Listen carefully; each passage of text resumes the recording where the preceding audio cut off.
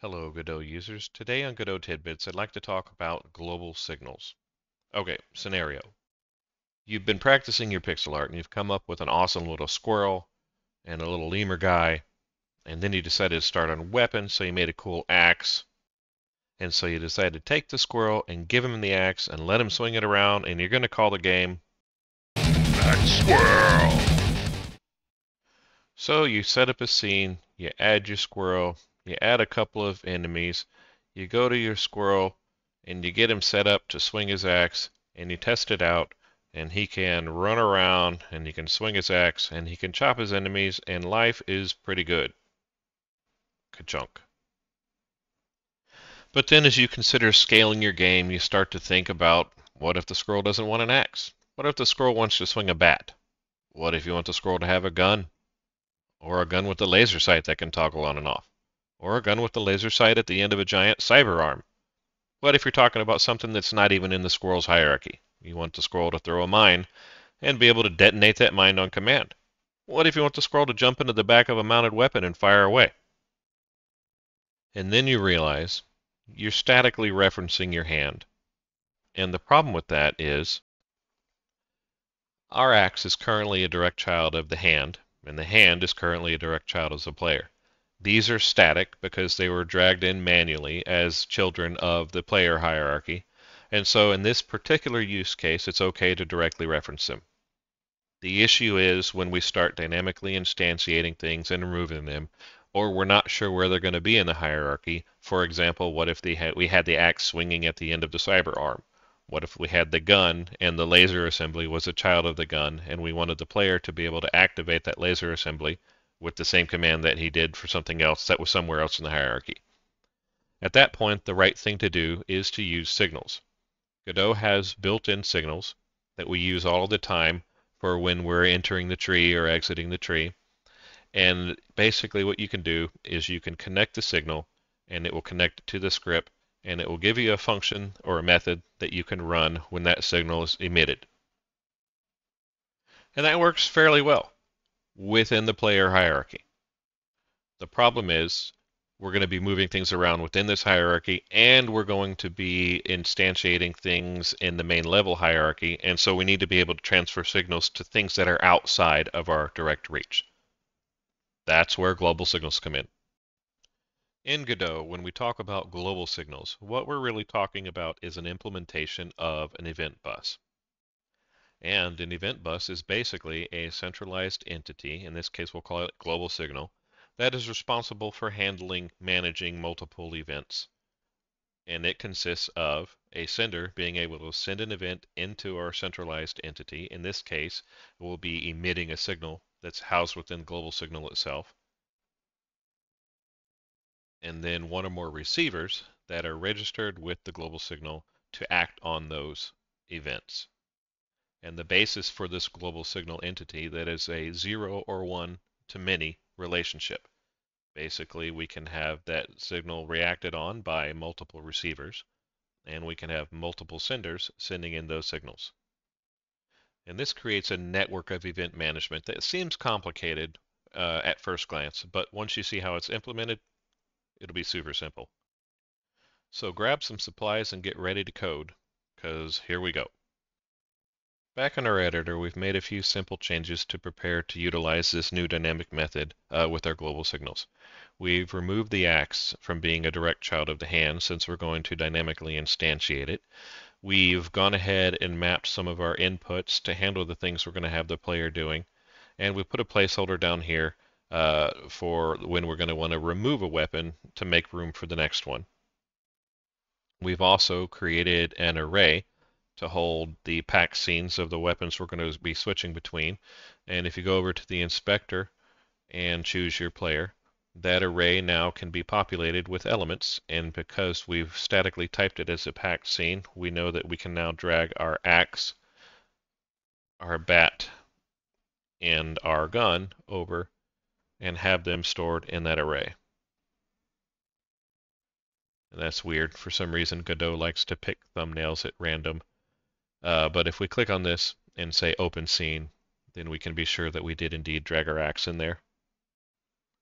In order to use this new array, we have a function called switchWeapon, and all we'll do in there is make sure that we have weapons in the array to switch to. Removing a weapon before a new one is instantiated will be handled by our global signal entity because we're not sure where in the hierarchy the weapon may exist. Right now it'll be under hand, but it may eventually be under a cyber arm or something like that.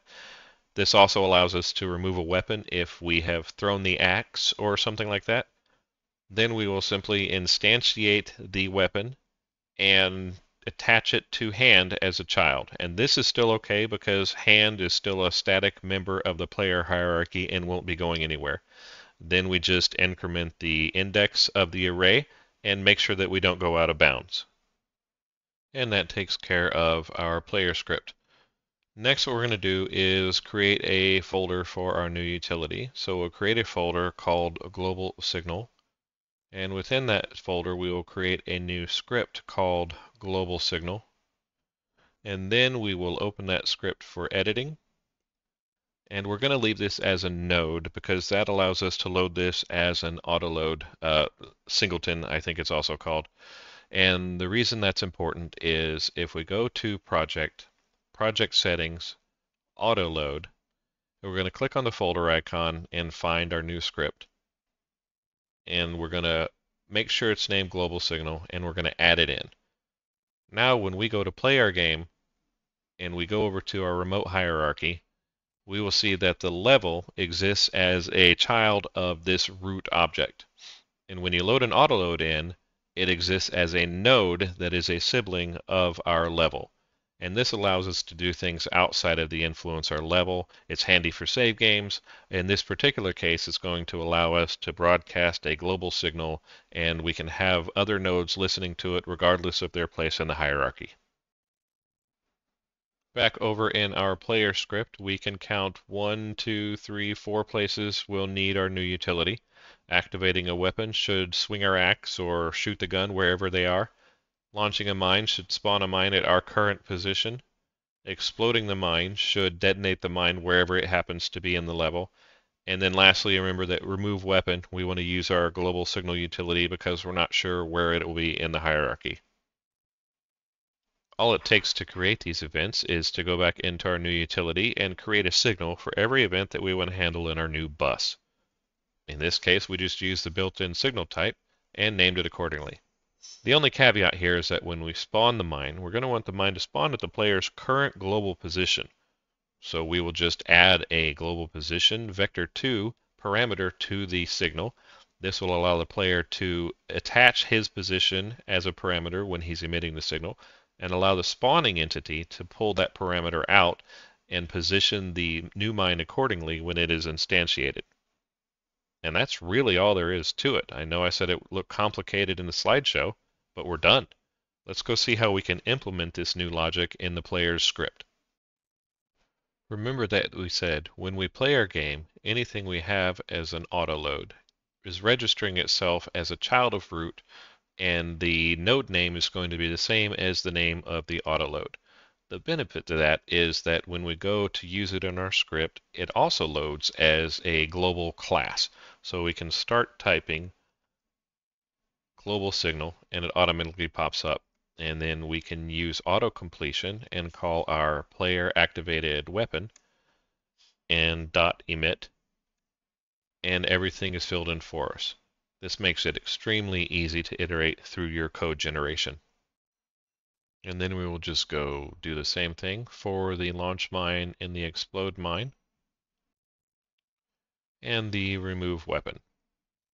Remember our caveat that we needed to pass in our global position as a parameter when we're going to spawn a mine. And so that is as easy as putting our global position into the parameters when we call the emit method. That takes care of our player script, and that should be all the locations where we're going to be sending events into our new event bus global signal entity. Let's move on and get our axe swinging. In order to listen for these new events, we're going to want to connect to the signals that exist in our global entity. For the axe, we don't want to be listening for the signal unless we're an active member of the tree. So we're going to skip the built-in ready function. We're going to go over to our node, make sure we're looking at signals, and then we're going to connect the tree entered and the tree exiting signal to our script. And then within those two, we are going to find our global signal, and we are going to look for the player activated weapon. And then instead of emit, we are going to connect, and we are going to provide the method name we want to call when we hear this signal. In this case, it will be swing. And note that if you use autocomplete for this particular method, it will add the parentheses for you. We don't want those since we're just attaching a callable. We're going to duplicate this line, and we're going to look for the player removed weapon instead.